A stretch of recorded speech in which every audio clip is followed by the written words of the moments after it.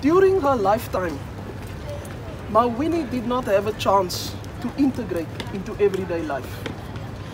She did not only experience the brunt of oppression, but also witnessed and shared the pain of other women and men. She was really a unifier and a mother that at the end of it all, it's about nurture, it's about care, and it's about humility. So that is what I think. When I hear Nomzamo, mother comes to mind. When I think of Mam Winnie, and more especially after my term in office as SRC chairperson, I think of how difficult it was to exist in so many male-dominated spaces. And I'm most thankful for the few spaces on campus where I could find solitude and also find acceptance among other women. As university students and academics, we have access to resources, platforms for debate, and opportunities to educate ourselves about our country and our world. Naxa ndiva ngomama Winnie ndiva ngobugorha, ubukroti, umama onebhongo neqhayiya ngelizwe loMzantsi Afrika. I'm reminded of the time that I decided to actually join the movement, be part of Fees Must Fall.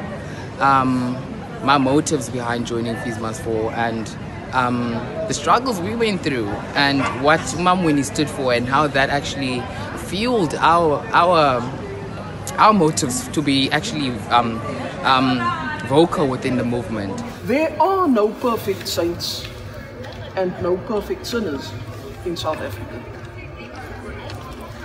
Ma Winnie will forever remain a symbol of the disproportionate burdens that activist women, and must I say, activist black women, have to endure. We recognize her immense and unforgettable contribution to South Africa. And it is in this spirit that we extend our heartfelt, sincere condolences to her daughters and family. After all, Ma Winnie was not only a mother of the nation, but also Zinzi and Zinani's mother.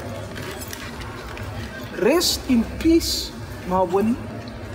Perhaps you will be more understood in death than in life.